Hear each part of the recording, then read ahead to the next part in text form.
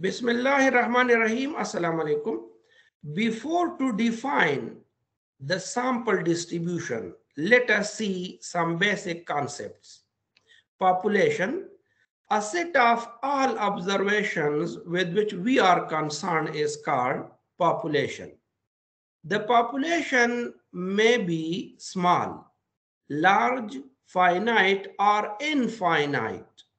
In several cases, it is impossible or impractical to study the whole population.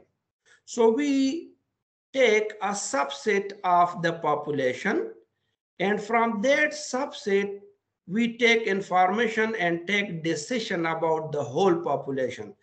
That subset of the population is called a sample.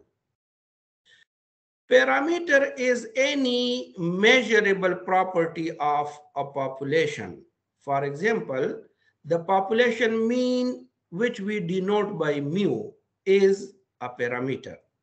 The population variance, which we denote by sigma square, is a parameter. Similarly, the population standard deviation, sigma, is a parameter, and so on. Any measurable property of a sample is called statistic. For example, the sample mean, which we denote by x bar, is a statistic. The sample variance, which we denote by s square, is a statistic. The sample standard deviation, which we denote by s, is a statistic. Now let us define the sample distribution. The probability distribution of a statistic is called a sample distribution. In other words, it is a table which contains all the possible values of a statistic and their corresponding probabilities. So let us solve an example to understand these concepts. A population consists of 5 numbers: 3, 6, 9, 12, 15. A random sample of size 3 is selected without replacement. Find sample distribution for the sample mean x bar. Here we can see that the size of population is 5. There are total 5 elements in the population. So capital N is 5 and small n is 3, because size of the sample which we will select is 3.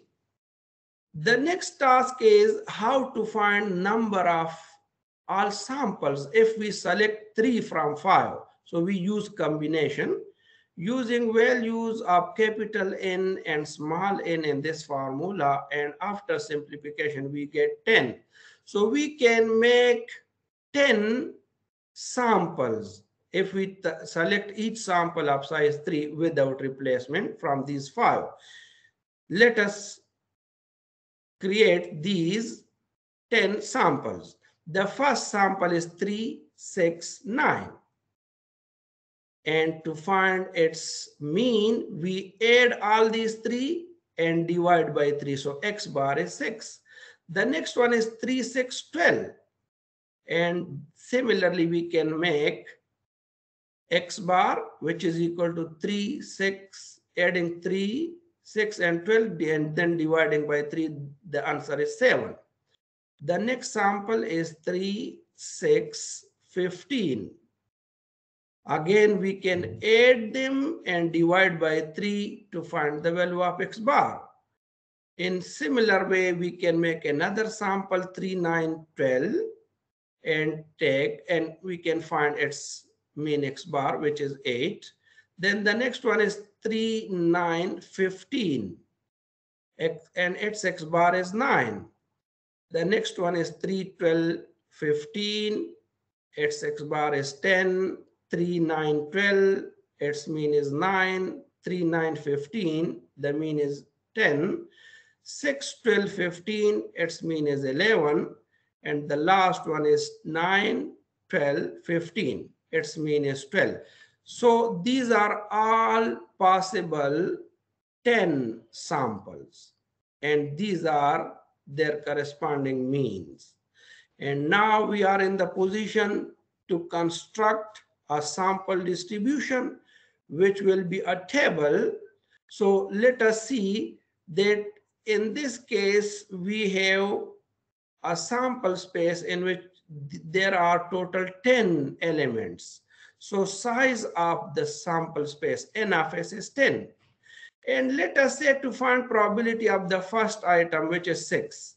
We can put it as an event A is equal to 6, N of A is 1, and we use the basic formula probability, that probability of A is equal to N of A over N of S. So this is 1 over 10. Similarly, we can find probability of the next element, then the next one, and so on. And we construct a sample distribution. You can see there is only 1 6, so probability of that is 1 over 10. There is 1 7, so probability is 1 over 10. There are 2 8, you can see, so probability will be 2 over 10. There are 2 9s, probability is 2 over 10. There are 2 10s, so probability is 2 over 10.